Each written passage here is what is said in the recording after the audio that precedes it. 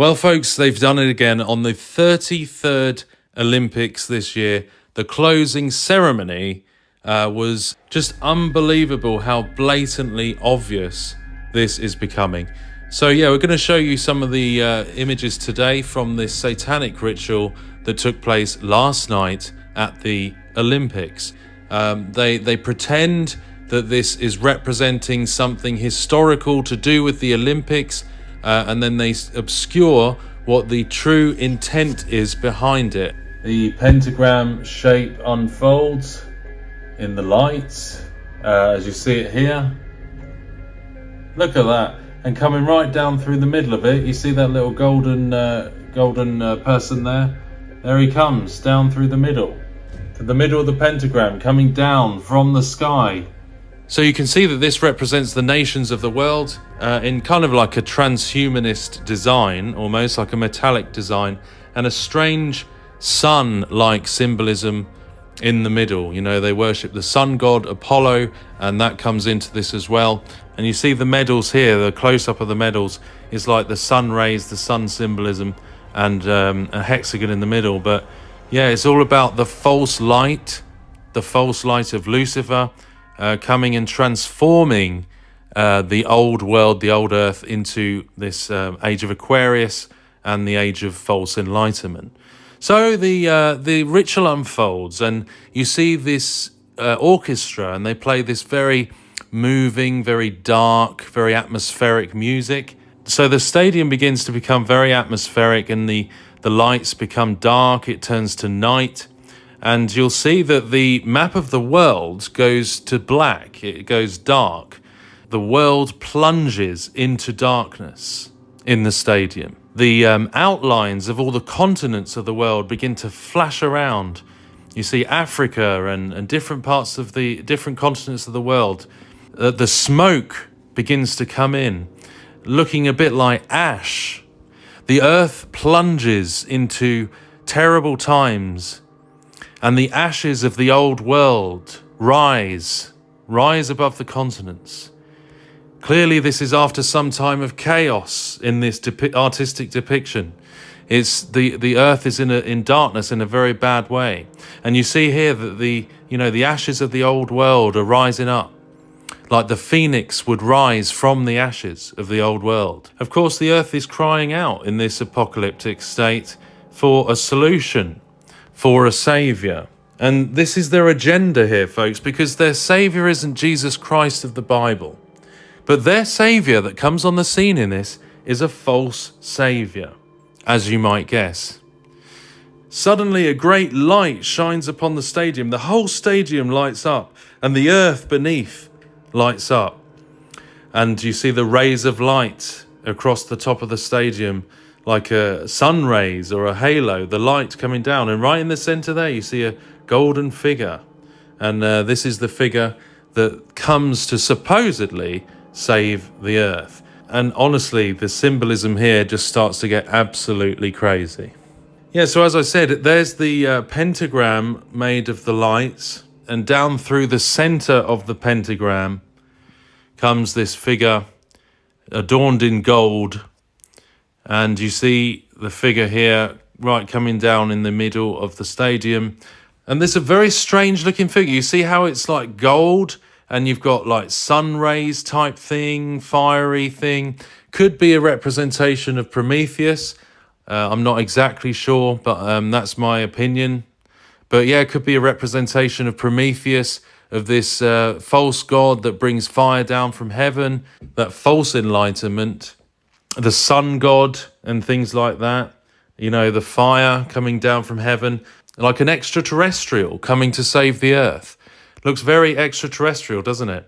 And as this drops down, you see how weird this thing is. It's very, very strange. And also, just to, on a side note, the designer of this, as I've read, the guy that was behind designing these things, he calls it the Golden Voyager, the Golden Voyager, coming down from outer space to bring the supposed golden age. But he calls it the Spirit of the Bastille, which is based on this statue, which is the Spirit of Freedom, the statue in France. And that also links to the French Revolution. So again, a revolutionary undertone here, humanism rising up, the people rising up, self-worship stuff, humanity rising up to defy God and bring about a revolution against God. That's what this undertones are, you know, a revolt against the old world and a bringing in of the new age of Lucifer. And that is what this is representing. And you see here, you might notice as he comes down from heaven into the stadium, coming down into this old world that lies in ashes, this false Messiah, this false Christ, supposedly sacrificing himself as a copy of Jesus, you know, coming down from heaven. So we're looking at a scene that's starting to bring order out of chaos, rising from the ashes of the old world, the new age. So, as you see, the continents light up. We've got the ashes of this destroyed world, this extraterrestrial. You know, he's walking around the ashes of the old world, and he's supposedly coming to save it. But it is not Jesus Christ. It is the Antichrist. It's the false Christ. It's Luciferian. And you see, as he walks around, beginning to bring about this supposed new creation, he starts manipulating as he points down to this these, I don't know what that is, like atoms or something in the waters here. And he's actually, if you watch the video, he's actually pointing at it, and he has got these like lying signs and wonders where he's manipulating it with spiritual powers.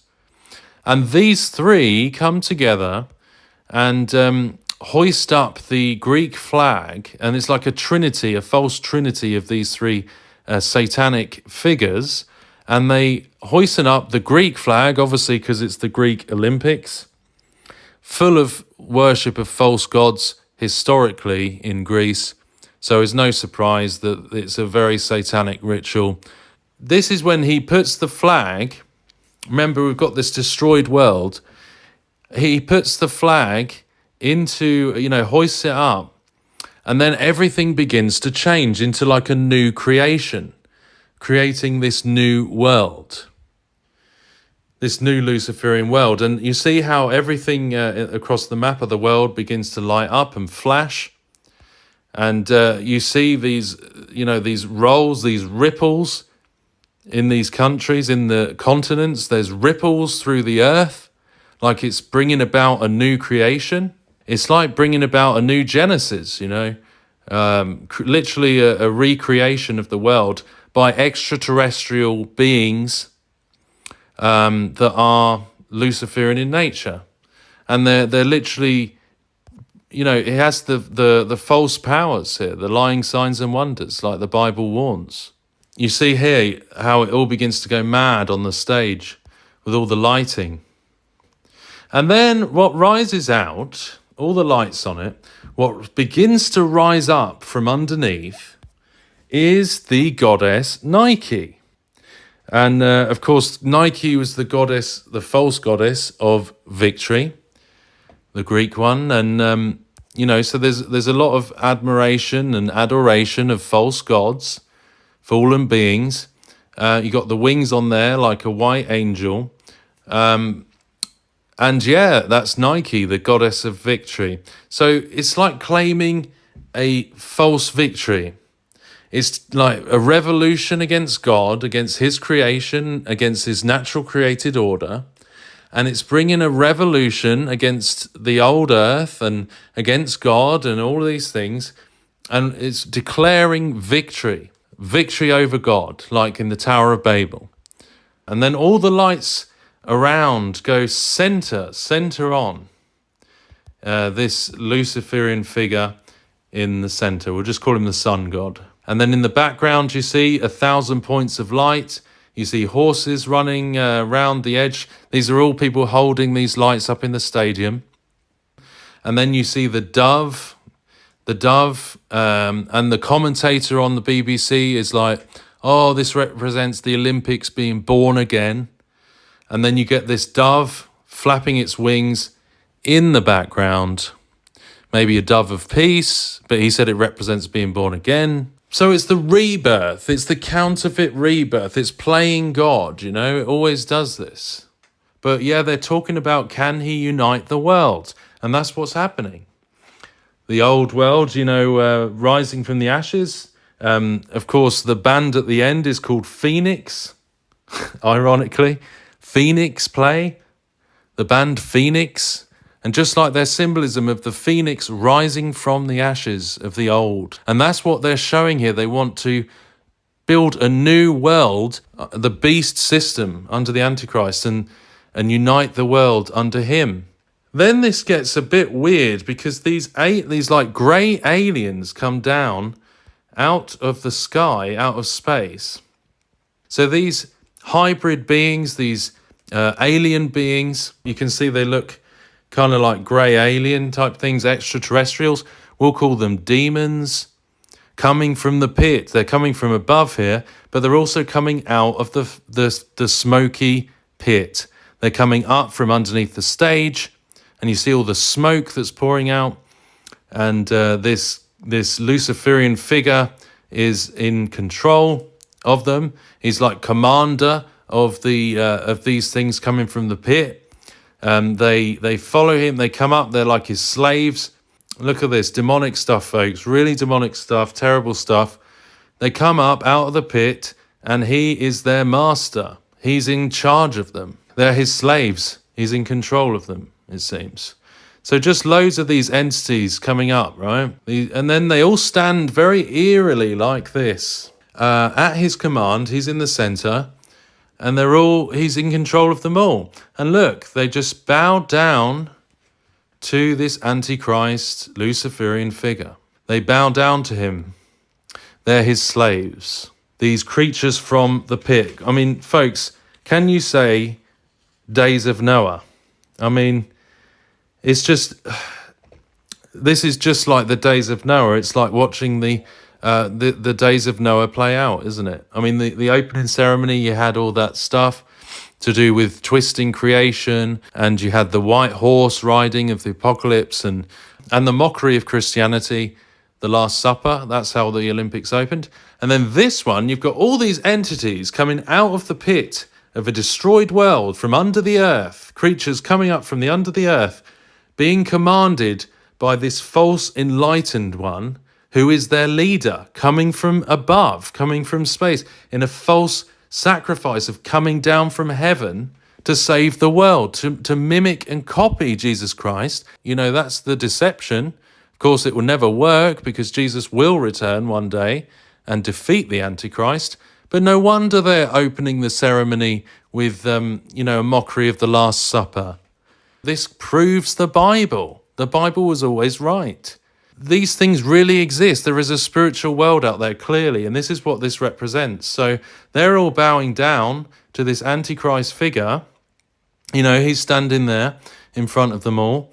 Then he begins to basically command them, and they are his slaves, and they begin to rebuild this world from the ashes with him in control, with him in charge. But they're all creating these circles which are coming out from the ashes of the old world. And again, these are going to make the Olympic rings, which will go up into the sky. And when they do that, obviously they do represent the you know, the continents of the world coming together, those Olympic rings, when they come together. So that is like showing that false unity and one world, a new world. But they have a central piece. You'll see it develop soon. They're creating, and it's like a clock. But we'll go on to that in a moment, because before then, we have something important to show as well. You see them creating these rings, or at least resurrecting these rings from the ashes. And that's like the clock one. There's one ring that's slightly different than the others, and it looks more like a clock, like a timepiece or something. But before that happens, oh, what do we have? We have an ode to Apollo. And apparently, this is what I was saying earlier, this hymn to Apollo, which they begin to sing here, you know, Apollo is that false sun god, that Greek sun god of old, you know, the old deity that, used to be worshipped. Some people link this to Revelation 9:11, and they had a king over them, which is the angel of the bottomless pit, whose name in the Hebrew tongue is Abaddon, but in the Greek tongue hath his name Apollyon. So some people do link that to the sun god Apollo, but either way, this is an ancient song that was found in Greece, in Delphi, and it is an actual real hymn to Apollo that is thousands of years old. And as they sing this, the guy on the piano, you see, he comes like from the pit, like he comes from a hellish place. This is like him coming out of hell. You see the flames and the smoke coming from underneath, you know, and they all pause and freeze and allow this this really atmospheric song to start playing out. The piano is like sideways as it's rising up, you know, and it just comes up everything's skewed. This is a very spiritual thing. It's a very satanic thing. You know, he's coming up sideways. That's the top of the piano. And he has this really long draping cloak, black cloak, as he comes out of hell. And he's singing the hymn to Apollo, in worship of Apollo. And the way this hovers, if you watch the actual video, the way it hovers is, honestly, is very freaky. It's like a spiritual thing. It looks like an entity. It's horrible. It's creepy. It's weird, you know. It just literally it just hovers in midair with this long draping black cloak singing the hymn to Apollo. So that's him playing the piano like sideways up. And then you get this guy singing in the center, in the middle here. He's the one singing this hymn to Apollo as the guy plays the piano. Very, very dark, folks. Not good at all. You know, and then they carry on the agenda of bringing the world together, uniting under the Antichrist. This Luciferian false enlightened figure is in control still. And then you have the timepiece, the central piece there. And you have these entities, and this is the last piece to come into place for this false world unity. And you see that as they begin to do this, fulfilling the great work, and this timepiece then begins to raise up, you see. It raises up and goes up above all of these entities. And they're kind of got their hands in the air as this final piece, probably the cornerstone, the timepiece, goes up and floats up to the rest of the rings to bring the world together in a false unity. And these, you know, and this false enlightened being, this Luciferian being, rises to the top of the hill, the king of the hill.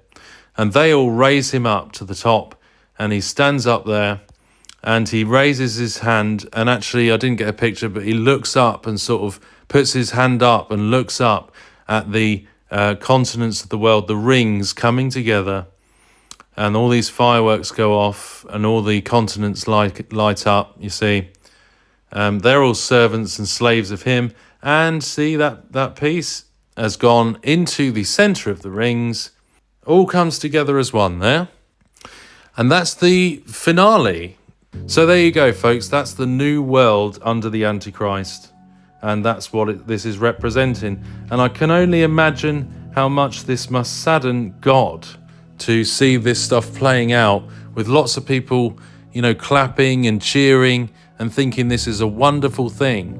And what this represents is a rejection of our true Creator and turning to that very same deception that came in the Garden of Eden, where Adam and Eve chose to eat from the tree of knowledge of good and evil, and they chose self over God, self-worship over God, and they listened to the voice of Satan. So this is no different. The mark of the beast, the new world, the new false Luciferian age that they're representing here, it's no different. It's just the same in the sense that it's a final rejection of God. And all those who do reject Jesus Christ completely will end up in hellfire. So please turn to him today for salvation from our sin. He's the only way to heaven. This is a deception. It's lying signs and wonders. Thanks for listening. Take care.